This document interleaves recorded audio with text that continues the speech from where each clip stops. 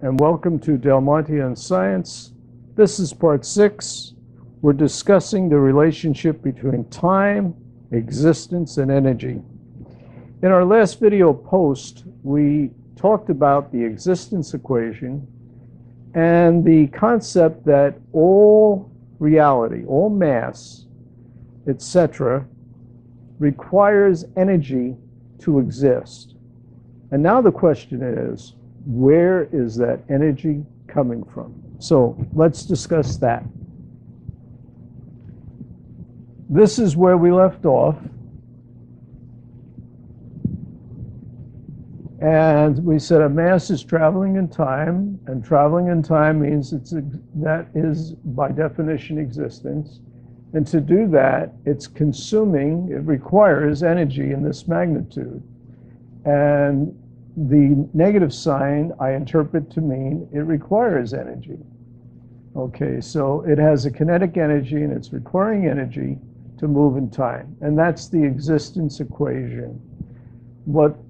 Where is the energy coming from? All right. Now, I did a lot of research on this, and there are two candidates. The first one I looked at was the gravitational fields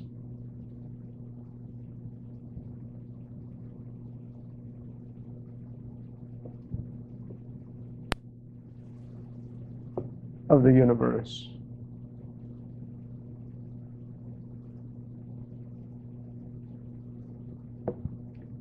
And so this was number one. And I said, could it be coming from all the gravitational fields, which actually have energy? Gravitational fields store energy. Could it be coming from that? And could that be explaining why distant galaxies are moving faster than the speed of light? And the answer is no. It's an unlikely candidate. And what makes it an unlikely candidate? Well, first, when we look at very distant galaxies, they appear to be moving faster than the speed of light. If indeed that's because we're pulling the energy out of the gravitational field between galaxies, we're violating this special theory of relativity that says no mass, including a galaxy, can actually travel faster than the speed of light. We also would have a problem within a galaxy because there are gravitational fields within a galaxy, and if it was pulling it out of the gravitational fields within a galaxy, we'd be seeing the sun moving away from us, the other planets moving away from us. This turned out to be a dead end. This whole area, this thrust of research turned out to be a dead end.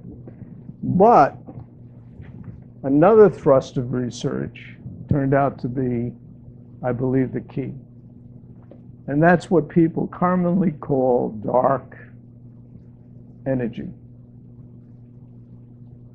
And I've explained this in great detail in my previous posts that relate to the accelerated expansion of the universe. But essentially, what's happening is that between two galaxies, and I'm going to use that to represent a galaxy, there's a vacuum. And let's, for the moment, just consider it a perfect vacuum. There are no other planets in it. There are no subatomic particles. There are no comets, etc. It's just a perfect vacuum. It still has energy. And we know that because we do experiments on Earth with vacuums. And we know vacuums have energy and give rise to virtual particles. And there's a whole number, the laundry list of effects that we can demonstrate a vacuum has energy. Well, the theory that I'm putting forward is that to exist, the galaxy is pulling the energy out of the vacuum. Okay. Now, what happens? Well, energy is equivalent to mc squared, mass times the speed of light squared. So you essentially have less mass, okay? So we can't see the energy. We can't put a probe in there. In physics, we don't have an energy probe. And we actually can't see the virtual particles. And I've talked about why that's the case in previous videos. But there's no doubt that there is energy inside the vacuum. And my postulate is that to exist, it's pulling the energy outside, out of the vacuum. Now, what happens? Now, let's use an analogy. Here's the Earth. The Earth is a certain size. This is the Earth.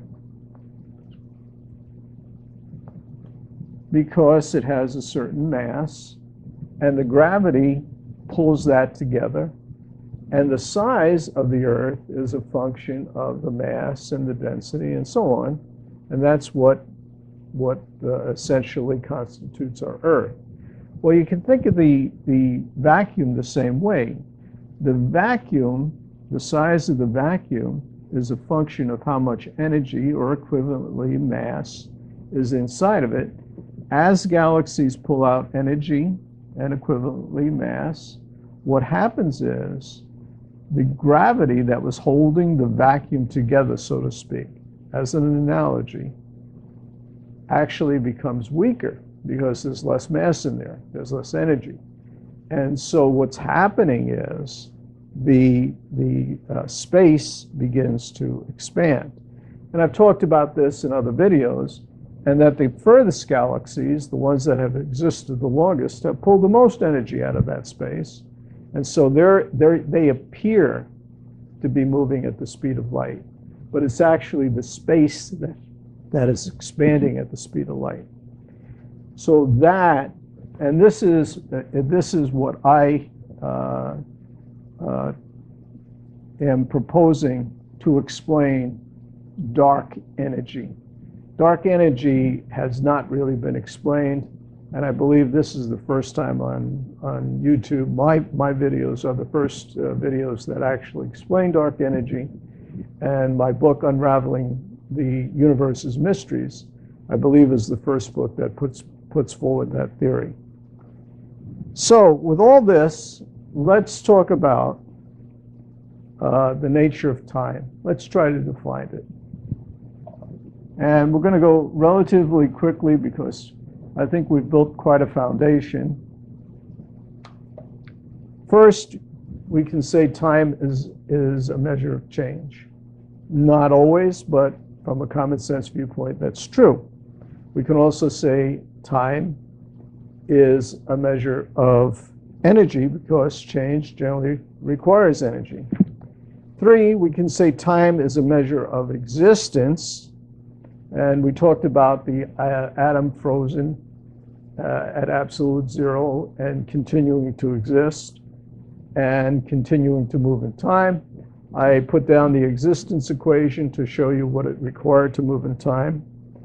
The energy to fuel time, based on the research that I've done, the energy to fuel time is actually being taken from the vacuums of space. And lastly, because we are seeing enormous changes, you can also say that the entropy is increasing. Now, entropy is a matter of energy that becomes lost and is no longer useful. And it's typically heat waste and so on. And it's also a measure of disorder. And we can say that there's a way of looking at this that says that the increase in energy is the price we pay for time. So let me leave you with just this one thought. The existence equation is new, and I believe it's a milestone. I believe it offers us a path to solve mysteries that have baffled science for 100 years. The most perplexing mystery, of course, being dark energy, which came about in 1998, the discovery of the accelerating universe. And I also believe it gives us a clue to time travel. So I hope you enjoyed this series. It's been my pleasure to talk with you. And until next time.